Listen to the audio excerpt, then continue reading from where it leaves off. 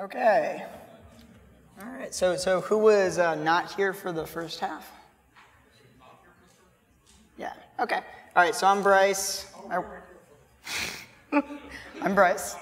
I work at NVIDIA, and this is a talk about C++17 features. For those of you who have just joined us, the first part of the talk, we covered language changes in C++17, and the second half is going to talk about new library features in C++17. And for those of you who are in the first half of the talk, somebody helped me out during break to adjust the font color, so hopefully the operators are a little bit more readable now. My apologies for the AV and color contrast issues. But again, this is the link where you can go to view the slides right now if you want to follow along on your laptop. And I know somebody from the back of the room had requested making the font a little bit larger. Unfortunately, there's not much I can do about that. So sorry about that, guys. So let's get right into it. So this is the 13 different library features we're going to talk about. And the ones that I have underlined here are sort of the ones that I think are the biggest and most impactful. So the first of them, so the string view, optional, variant, and any are three new sort of vocabulary types in the standard libraries. So let's dive into those. So in before C++17, we would often, when working with strings, write functions that would take a string and manipulate it in some way and then return a new string, but would not actually really modify the underlying string, but just sort of change the way that we were viewing that string. And unfortunately, with something like std_string, which has ownership semantics, writing these sorts of functions like this first three function here, which takes a string and returns the first three elements of it, this can be expensive because it requires you to make a copy, because here I'm using the .substr method to get the first three elements if it has more than 3 elements, and that might allocate. It might create a new string. And even if we were to take this by value, this might still end up with unnecessary copies. And so then this operation, which isn't really a mutating operation, might introduce additional copies than we really need of strings. So in C++17, we have a new string-like type called string view. String view has the same interface as std_string, more or less. So it has all of the million of member functions that std_string has. But it does not have ownership semantics. What string view is a lightweight, non-owning view of a string. Sorry, I'm going to have to refresh this page because my slide notes are not coming up. There we go. All right. So a std_string view, as I said, it's a non-owning copy, and it can't actually mutate the elements of the string that it points to. But it can be quite useful to work with because when you're taking a string view like here, and when I take a substring of this string view, I'm not actually modifying anything. And the new string view that I can return, it's pretty cheap to copy because it's just like a pointer and a size. And so then this becomes a fairly cheap operation. So it's in a header string view. It's a non-owning view of a string. The interface is mostly the same as std_string. It's often a dropped-in replacement. Std_string might allocate. A string view is never going to allocate. A std_string owns its contents. String views don't own their contents. They're the equivalent of sort of a pointer in the length.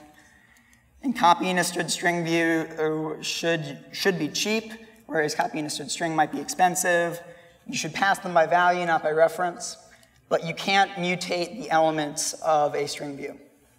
And this is to avoid you overwriting the null terminating character, is my understanding. So like in this example here, I've got 2 different implementations of a splitting function, which takes a std_string and then a regex to look for as a delimiter inside of the string, and then returns a new vector of strings that are the delimitated elements of the original string. So the std_string version here will create a whole pile of new strings and return them in the vector, whereas the string view version will just create views into the original string and won't actually create any new strings and return them in the vector. Yeah. The owner's string goes out of scope, then what happens to the string view? The question was, what happens to the string view when the owner string goes out of scope? The answer is, it's just like a pointer and a length. So it's like you've got a pointer to something that's been freed. So if you continue using that string view, you're going to have problems. So string view does not hold doesn't have any ownership of the thing itself, and it will do nothing to protect you from shooting yourself in the foot if the thing that it's pointing to goes out of scope. Similar question about if the original string changes its contents, the string view will see the new contents? Yes, so if the original string's contents are changed, string view will see the updates, because it's just pointing to the same memory.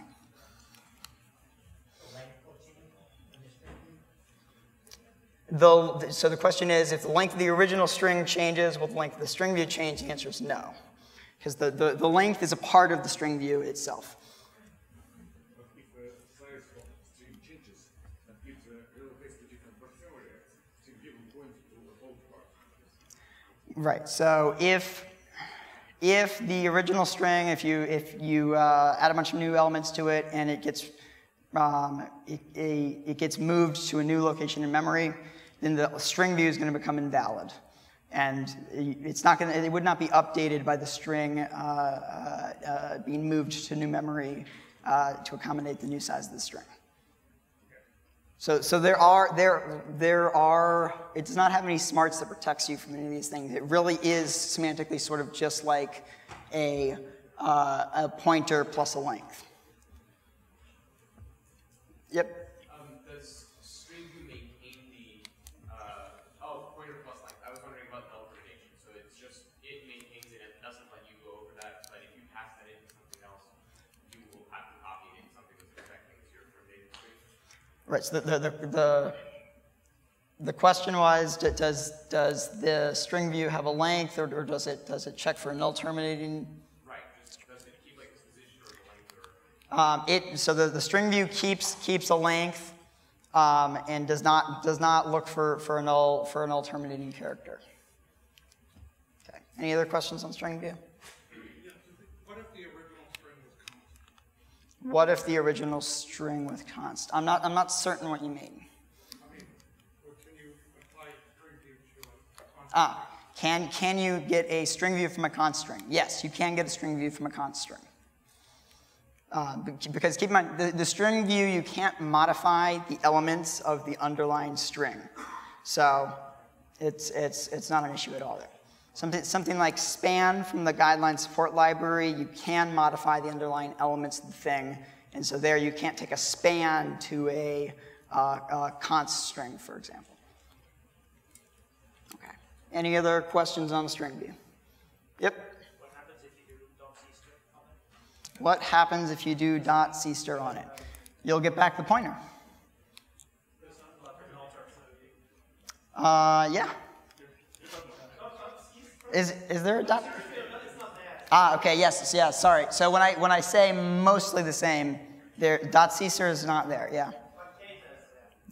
But data is there. Okay. Okay, so data is there, .cstir is not there, but data may return a null pointer. Okay. Can you cast a string view to a string? The answer is probably going to be no, but what sort of cast do you have in mind? No. You can't cast, there are different representations, so you definitely don't try casting a string view to a string. You can construct a string from a string view.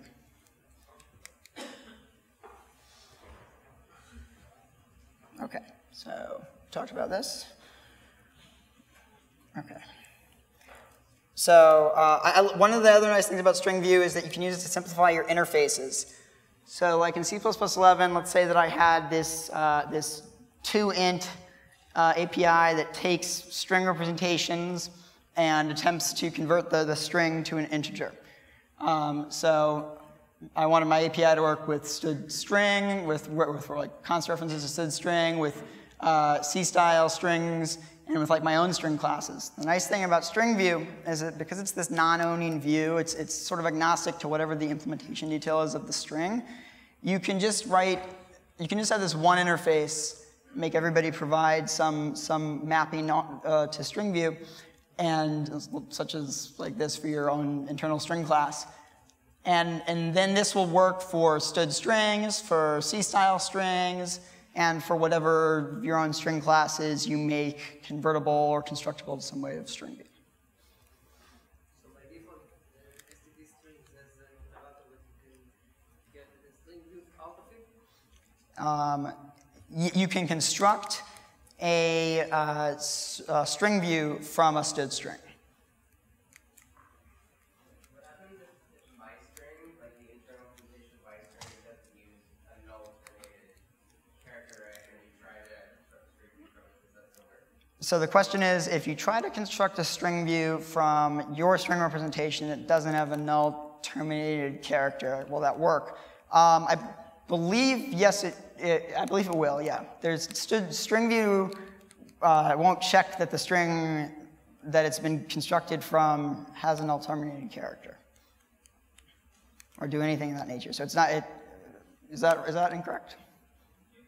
It reads until the last 0 until you pass also the length to constructor. But if you were to construct it from a pair of iterators, it's not going to. Yeah. So I should clarify. If you just give it a single pointer to like a single car star, it will read until the end and look for a null terminating character. But there are other constructors you could use. Like there's a constructor that just takes a pair of iterators. That if you had an internal string representation that was not null terminated. But there is the constructor that takes a single car star will assume that it's a null terminated string and look for the null terminating character. Thank you, Nico. Okay. All right. I think we're going to move on. If there's more questions on this, let's save them to the end. Okay. All right. So next I want to talk about std optional. So again, with this like 2int API. So what do we do if the conversion from this string view to an int fails? Well, there's a couple options. We could return a default constructed int on a parse error. We could throw on a parse error. We could return false on a parse error, like, or return like 0 on a false error. We could return null on a parse, like return a null unique pointer on a parse error. None of these options I think are particularly attractive. In particular, this last one here where we're trying to use pointer semantics to add sort of like a state of, hey, this thing is not really valid. So in C++17, we have this new thing called std optional, which is a nullable object wrapper. And so it's in this header, include optional. And what it does is it adds a null state to the value that it wraps. And it provides smart pointer-esque interfaces for accessing the underlying entity. So this is a little unintuitive at first because it sort of looks and acts like a pointer, but it doesn't actually ever do any allocation.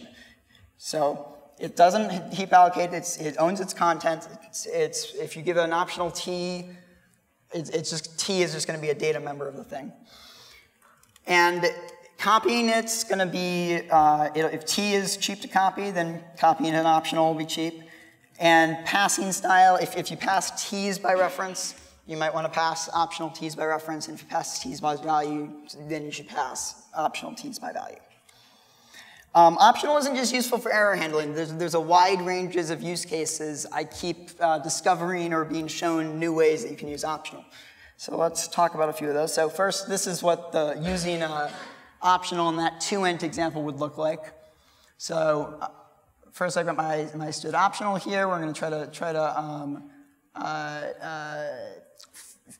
I'm going to return this one if I have no int. And then I go try to use string stream to try to extract out of that string an int, and if I do, I go ahead and assign it to this optional, and otherwise, and if I don't, I just return the default constructed optional, which is in the null state. So if you just default construct an optional, it will be in the null state. So it's useful when you're working with types like int, which you can default construct, but they'll be in sort of this invalid state where who knows what the value of that int could be.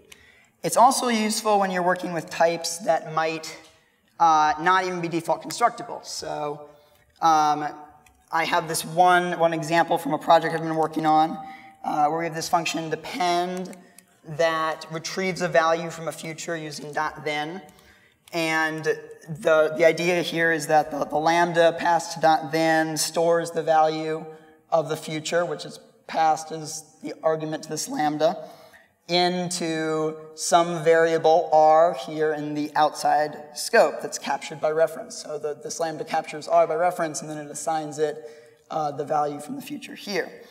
And when I originally wrote this code, this wasn't an optional, and at some points this was used with a t that was not default constructible, and then the code broke because I was trying to default construct t here, and it was really just because I was going to assign to this object r here, but I needed to have a null state because I needed to have a state. I needed it to exist before I was going to assign to it because I was going to pass it into this lambda here. So I don't know if Mihao is still here, but one of my colleagues was like, "Oh, just make it an optional." And then when it's an optional here, it's added this null state so I can default construct it and then pass it in. And then at the end here, I just dereference the optional and move the value out. And then this will work for my types that are not default constructible. Yep. First, I think you have a slide where you say return false and return true. Sorry. Did you have a type on the previous slide, on the before slide, when you say return bool and return integer? That's possible. Let me take a step back. Which one? This one? Yep. Yeah, you're right. This one should be take 2int and then have an int reference parameter and return a bool. So the second, on your example, you still define int outside of if. So there is no way to define I inside, in the initialization section. Yeah, that's just because I'm reading it into the string stream here, but I'm checking whether that's that's valid here. I'm doing this. I see what you're saying, but the idea here is not that I'm not default constructing an int. No. My question is about what you were talking about last hour, the previous hour. You said that if you see initialization section here, or for if they cannot move I into initialization section from if. I is only used inside of the if. Oh yeah, I could have, yes. I could have used selection statements, the if init condition here. Yeah, I think that's right. Yes. You already use it. I don't think you can. That's why I'm asking. You already use it because you define it as STM inside. So then, can you define two? Can you define? Oh, is that okay? The question is, can I define two variables in I don't believe of different types. I don't think so. I don't believe so. I don't think you could have int. I don't think you could both have an int and a stood string stream in the init section here. No. I have the. I think it's the same problem where you can't have more than two in an if. Sorry, what? Just the option. How to have just the option? Yes, then you can take the string stream out of there. You can have one of them in the init statement there. You can't have multiple ones of different types initialized there. Okay. If you structure bindings, could you then get multiple variables of different types? Yes, the answer is yes. If you like wrapped up all the things that you wanted to initialize into a tuple, yeah, that would work. So yeah, if you use like a temporary tuple, yeah, that would work. Okay, there, we found a way. Okay, all right. Any other questions on how we can use if init condition syntax here?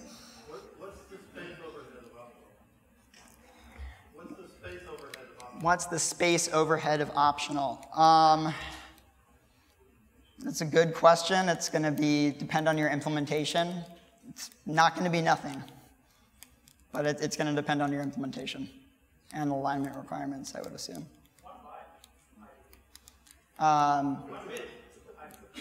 Right, but then you have to think about alignment requirements too. So yes, it is at minimum 1 bit, but it's going to be more than that because of alignment requirements.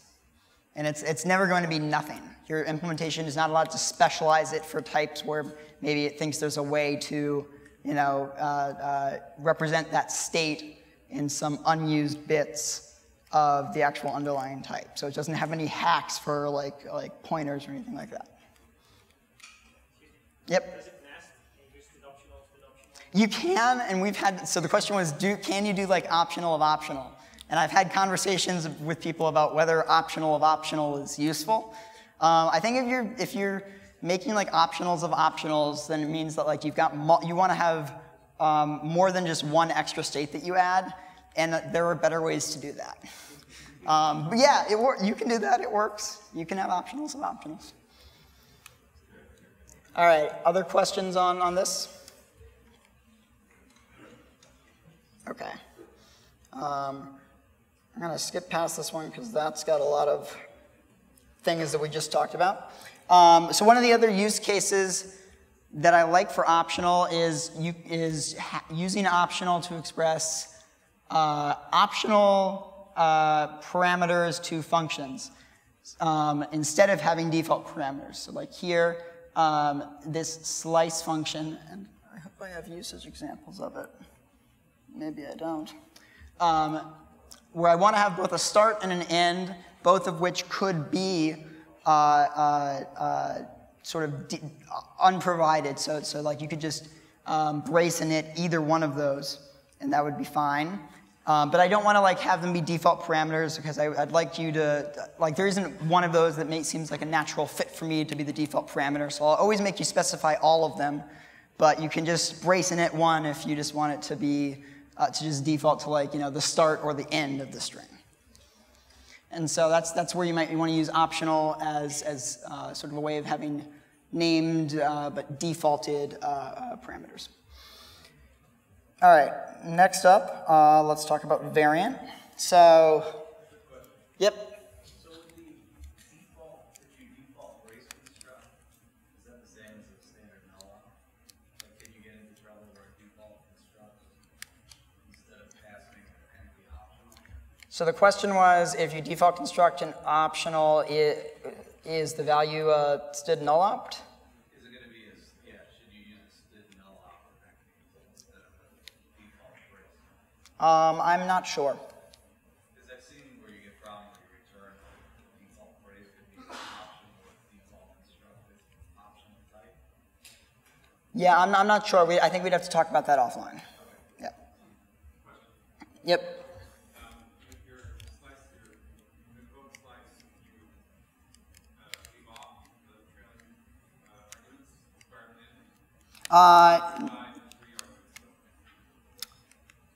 Sorry, can you repeat that one more time? Sure. So if you want to provide just a string view, you've got the two options there. You invoke slice with a single argument, or do you need to provide the null option? So the question is, do you need to provide the optional arguments here? Yeah, you do, because they're just regular arguments. So you do need to provide the start and the end arguments here. You need to call this function with 3 arguments. It's just that instead of just having these be ints where like there's a special value, like if it's 0, it'll mean this. Like I want an int with an extra state where the state can be that it's not 0, but it's this nullable state. Yes. Answer the previous question about the default state. I think you can use stood none for that. It's also, I believe, the best practice. Instead of reset is deprecated, so you should actually set it to stood none. The comment was that you should use stood none to indicate the default state for stood optional. And I'll take that on faith. I'm not sure myself, but I think that's correct, yeah. Okay, any other questions? All right, let's keep going. All right, so variants. So before C++ 17, working with discriminated unions was not easy. We had this thing union from C, but it's kind of a pain to build anything that's type safe with it. So like, for example, here I'm trying to create a, basically the equivalent of like a variant with 3 different states where I have this type where I want it to either be an int or a double or a string and be able to switch between being one of these 3 things. But there's a lot of places for possible bugs here, and for a lot of maintenance overhead, like let's say that I add a bool type here later, but I forget to add a bool to this state type. And I've actually written one of these things many years ago for a large software project, and we started off with like 3 different states, and by the time I left there was like 20, and the enum was quite long, and it was just a giant source of bugs. And also there's questions about like, when you're using unions, do these constructors and destructors get run when you switch between states, and no, they're not going to. So union's not really something that you should be using in C++. It doesn't really respect the rules of types in C++. But it would be useful for us to have a facility for representing variants, and now we have one in C++ 17, and it's called stood variant.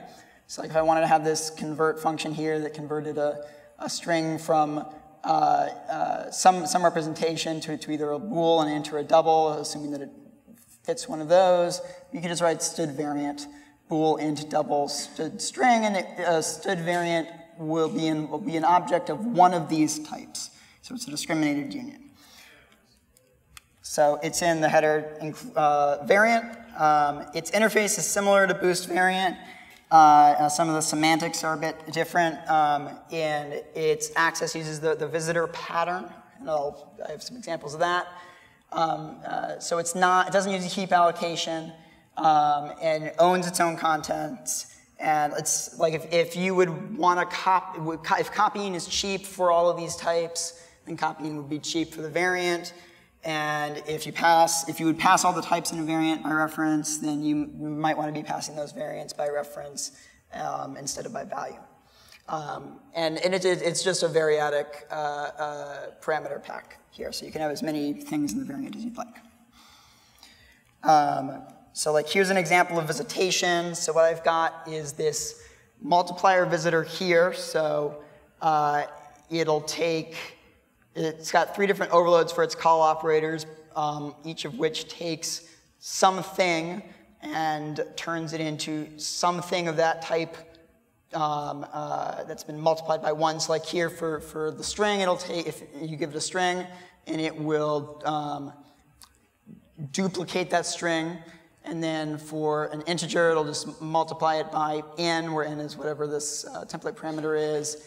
And for the array, it'll just multiply each element of the array by n. And then the way that you use visitors is with this stood visit function, where you provide it with a callable that is overloaded for all of the types in your variant, or that can be called with all the types of your variant. It doesn't need to be overloaded. It could be a call operator that's a template.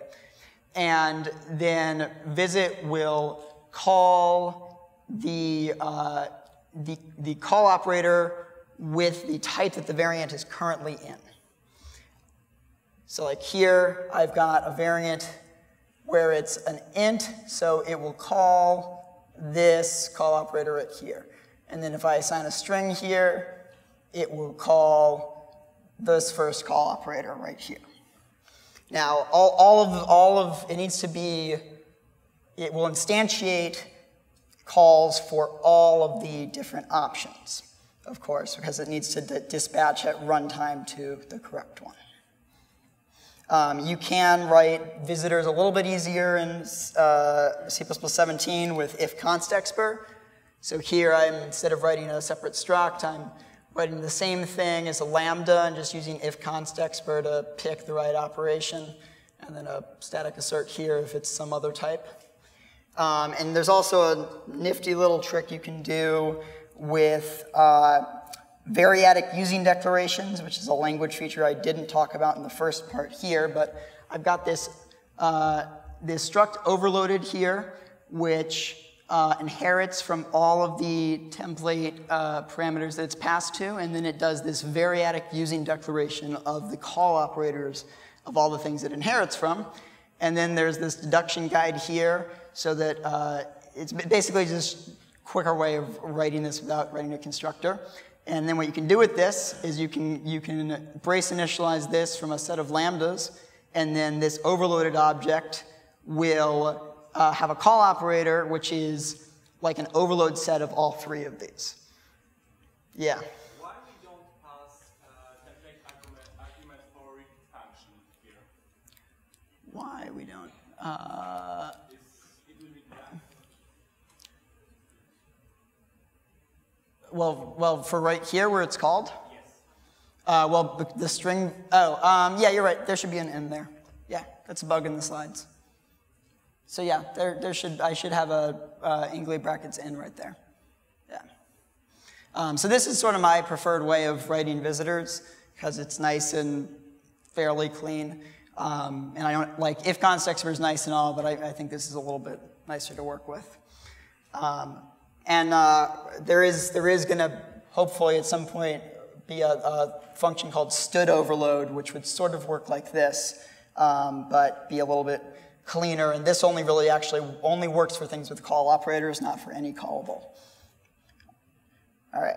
So another place where variants can be useful is if you're writing recursive data structures, for example, like a binary tree. So here I've got this is my binary tree structure, and then I've got this branch node type here, where a branch is going to have a shared pointer to a left, a shared pointer to a binary tree for representing the left branch, and then another one for the right branch. And then the tree itself is a variant, which is either the leaf types, the actual data type that we're storing, or one of these binary trees branch elements. All right, any questions on variant? Yep. So let's say I have variant in long. Yep. So if my visitor doesn't necessarily have to have all three. Right, so the question was, let's say that I have a variant of int, short, and double. And does my variant visitor doesn't necessarily need to have an overload for each. And that's correct. All that what needs to be true is that you need to be able to instantiate a call for each one of those types. That the callable that you give to visit you need to be able to actually make that call to each one. So it could be that it's a template function. It could be that there's a set of implicit conversions that will work. But even if the variant is not in one of the states, the variant's going to be in like the int state, let's say. When you call visit on it, the call for the short state and the double state still need to work, because the compiler's not going to know at compile time which one it's going to actually be made. Does that make sense? Okay. Any other questions? Right. It also needs to be non-ambiguous. Yes. Other questions on variant visitation? Okay, great. All right, the next one of these vocabulary types I'll talk about is std any. So what std any is it's a generalized type erasure facility.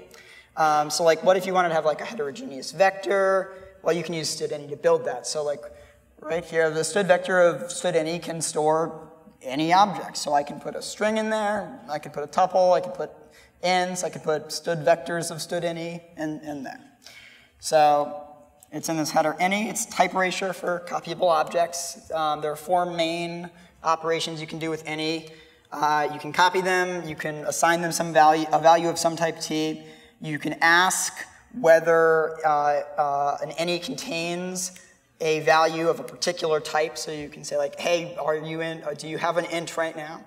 And you can then retrieve a value of some type t using this anycast function. So any's will store their memory on the heap. They own their contents. And you should probably pass them by reference because they're being stored on the heap. All right. OK. Any questions on this? Can you store a non-copyable type in any? I'm not sure. Yeah, I'm not sure. I would have to check. If you come up and ask me later, I will go and check for you. OK. Next up, I'm going to talk about my favorite feature in C++17, the parallel algorithms. So prior to C++17, we had concurrency primitives and sort of low-level parallel programming primitives in C++, but we didn't really have any high-level interfaces for expressing parallelism. So something like this, like an OpenMP parallel for loop, we didn't really have any standard way of doing this. Now in C++17 we do. So the model is parallel versions of all of the existing standard library algorithms.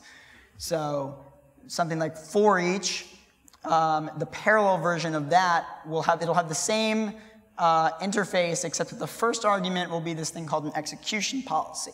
So this is one of the 3 that are in 3 execution policies that are in C++17, and it indicates what type of parallelism is allowable for the operations and the data types that you're passing in. So like this would be roughly the equivalent of what we've written here on the left with OpenMP pragmas. So like this is a serial sort, and then this is what a parallel sort would look like in C++17. So for all the algorithms, it's these new parallel algorithms are the same API, except the first parameter is this execution policy thing. These algorithms live in the same places that their current algorithms live, so algorithm and numeric, and the execution policies are in the execution header. The input iterator requirements for any algorithm that currently has an input iterator requirement, the parallel version bumps that requirement up to forward iterator because that alleviates a lot of implementation concerns. We're not really sure how to parallelize a number of the algorithms for input iterators, so we decided to bump up the requirements for 17 and leave that design space open for the future. And the complexity guarantees are relaxed for some of the parallel versions of algorithms where we don't believe that there is a way to implement the algorithm in parallel with the same complexity guarantees that are given in serial. And there are some new algorithms that are designed for parallel programming. So there's reduce, inclusive scan, and exclusive scan. And then there's these 3 fused algorithms, transform, reduce, transform, inclusive scan, and transform, exclusive scan. So the execution policy parameter, it sort of describes the how of execution. So it like answers the question, is parallelism allowed? What restrictions must be respected by the algorithm? And at some point in the future, this facility will be integrated with executors, which is a richer way of describing where work should be created, on what resources should execution agents be created, that is hopefully being planned for C++20, and there's ongoing work on a technical specification for that. And right now, though, there's 3 execution policies in C++17. There's std_seq, which indicates that you don't want any parallelism, you just want sequential execution. There's std_par for parallelism without any reordering, so it's like SMPTE systems, like GPUs. And then std_par on seq, which is for parallel and unordered execution, so something like a SIMD system where you would want thread parallelism and also vector parallelism. So the difference between std_par and std_par and seek is that with std_par, operations are indeterminately sequenced with respect to each other within the same thread. With std_par and seek, the operations are unsequenced with respect to each other, and they may be interleaved. The interleaving is the key thing here, that basically std_par and seek says that you're giving permission for like your process function here to be interleaved. Because normally a library would not have capabilities to go and say, hey, I'm just going to unleave this function, interleave this function that this user gave me. So let's see, you've got a few examples here. So these are some examples with some of the new parallel algorithms. So this is how you'd write a serial dot product in C++. Just, I've got two vectors. I want to do x, 0 times y0, yada, yada, yada. And with the new algorithms transform reduce, you just write this. And so transform reduce does a transformation, so applies some unary operator or some binary operator in this case. And the default is to do multiplication. And then it reduces the sort of pseudo sequence that's formed from the transformation. So that would be the plus operator, which is the default there. So this is a parallel dot product in C++17. And let's see, did I print another one? And then this is a version with, this one. So this is the full version without any of the operators defaulted of transform reduce, and this is the unary version. So the execution parameter, then this is the input sequence initial value, and then this is our reduction operator, which is addition here. And then here we're doing a vector norm, so the transform operation is just squaring whatever the input is here. So this is just examples from the new transform reduce algorithm. Any questions on this feature? Okay. So next feature, the file system library. So prior to C++11, there was no standard support for file system access or querying in C++. And depending on the system you're on, these APIs can differ greatly, and I think they tend to be quite ugly. This is what copying a file in a directory looks like with the Windows APIs, and I've always hated these, especially given that they're quite different APIs for operations that seem like they should be quite similar. In C++17, you can do this in a portable way using the new file system library. I should note this fs here I'm just using as an alias for the full name of this namespace, which is stud : file system, which does not fit well on slides and is a little bit unfortunate. So this is not only, I think, portable, but it's more user-friendly. So it's contained in the file system header. And as I mentioned, that's the convention I'm using in these slides and that a lot of people have been using. It's based on the Boost file system. The interface is primarily non-member functions operating on path objects. So the main primitives of this is the path class, and then there's directory entries and directory iterator for moving through directories, and then file status is the platform agnostic representation of metadata. So there's 4 major sort of classes of operations that you can do with the file system library. There's path creation and manipulation, directory iteration, recursion, and then file and directory, metadata query, creation, removal, and modification. Like this is an example of what it looks like displaying the contents of a path in C++17, and this is not recursive because it doesn't fit onto a slide, but basically we take the path, we print off the path, and then if it's a directory, if it's not a directory, then we're done. If it is a directory, we go and create a directory iterator from the path, and then we iterate through each thing in the directory, and we'll go and print off the size using one of the metadata query functions. So there's a fairly large and rich API, not something I can cover in sort of an overview talk. but it's worth going and taking a look at. The interface is sort of, it's not that it's based on POSIX, but the Boost file system API draws a lot of inspiration from the POSIX API and then maps other file system APIs onto those interfaces. Yep? Are there important differences between the standard file system and the Boost file system that some of us are familiar with? The question is, are there differences between the standard file system library and the Boost file system library? The answer is I'm not 100% sure, but I'm almost positive there are differences, and I believe some of them are notable. If you want, we can talk a little bit about afterwards, but I'm not certain on all the details of that. But it's worth looking at. You shouldn't assume that it's the case. Yes? One important thing, if you convert from Boost file system to standard file system, and your program recompiles, it might still behave different. We change behavior without changing the API.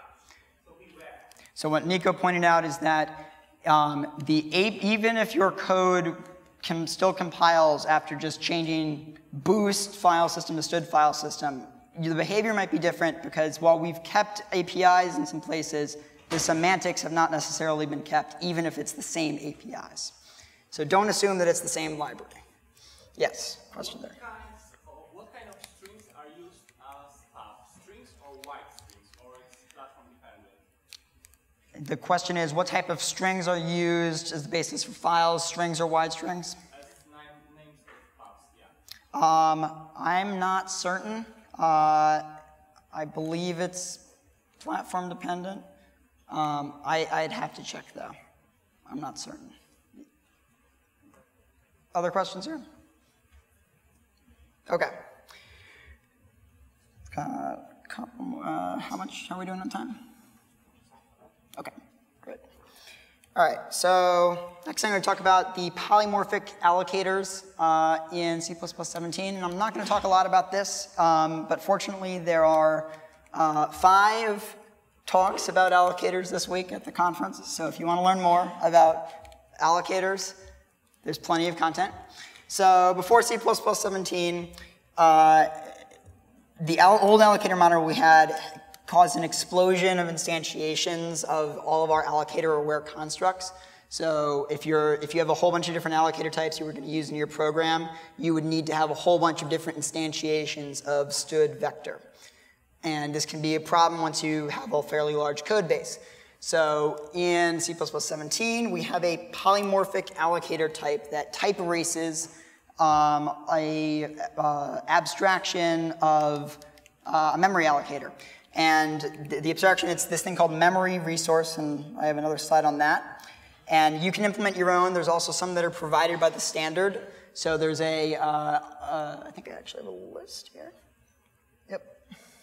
So there's a new delete resource, which just uses the global new and delete. There is a unsynchronized pool resource, which is a thread unsafe memory pool. There's then a thread safe memory pool. And then there's a monotonic buffer memory allocator. And so all of these live in the PMR namespace. And also in the PMR namespace, there are aliases for all of the standard library constructs that are polymorphic aware. So like std vector int std PMR allocator int is std PMR vector. And so what this gives you the capability of having just one vector type that you're using in your code base that has different types of allocators backing it. Okay. I'm going to skip through that one because we're a little short on time. Okay, so improved insertion and splicing for associative containers. So map, multi-map, unordered map, and unordered multi-map now have try in place and insert or assign functions. So these interfaces are designed to make it easier to deal with operations on maps that access existing keys. So in place, which is a pre-C++17 map API, if it takes the key to value, if the insertion failed, was this P moved here, And would you be able to go and move from this P here? Try and place guarantees that if the insertion fails, P wasn't moved, and insert or assign returns the info as to whether the insertion failed as a pair of iterator and bool here. So that you don't have to wonder, did this operation here actually insert or assign this key, and what iterator is the key at? It gives it back to you now. And we also now have a way to merge maps. So if you have a map, if you have like two maps and you want to merge them, you can just do m0.merge m1. And the merge doesn't overwrite existing keys. And I have the complexity guarantees and notes in the slides if you want them. I'm not going to read them out, though, because it's kind of difficult to read them out. And this is for all the associative containers. And let's, yep. Yep. How does it guarantee that there is no move if it sees the move? Not that this move doesn't happen, but whether the thing is actually moved out of inside by the operation. Whether, like, if it can't insert it, does it actually consume the object? If we moved and then P already. Sorry. I think you're right. Yeah, that should not be a move. That should just be a P there. Yeah. Sorry, my apologies. You're right. That should just be a P there. Yes. Okay. Merge. Let's see. This last one. So there's also now interfaces for the associative containers to do node-based insertion and extraction. So you can take a node out of one associative container and insert it into another one. So the APIs, you can do like this .extract function, and there are type defs in the associative containers to an implementation defined type that is the node type. And that node type, you can like do a few things with it, like you can get the key. It doesn't expose too many implementation details. And then you can move nodes removed from one map into another map, for example. You can't move nodes between containers of different types, of course. Let's see, got a couple other quick ones. So the special math functions, which were in a separate international standard that's been around for a few years, are now part of the main C++ standard. So they're in the C math header, and it's this list of math functions here. And all right, variable. There are now these _v variable templates for meta functions. These are defined for all the type traits. So, like right here, instead of writing stood is integral t value, you can just write stood is integral _v. It's nice, just a small convenience feature. And in C++ 11, let's say that we wanted to write an all integral type trait, which is true if all the elements in a parameter pack are integral and it's false otherwise.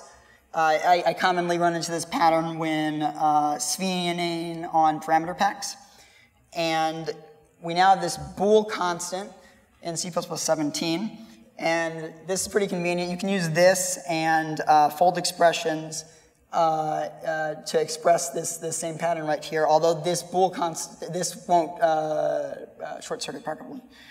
And what's going on here? Yeah, so there's these Boolean logic meta functions as well. So because this one will not short circuit properly, there is a stood conjunction meta function that will. And we also have a stood disjunction and a stood negation. And they're the moral equivalents of these operations here. And all right, that brings us to the end, and I think we're pretty much out of time, so if you have some questions, come up to me afterwards. Okay.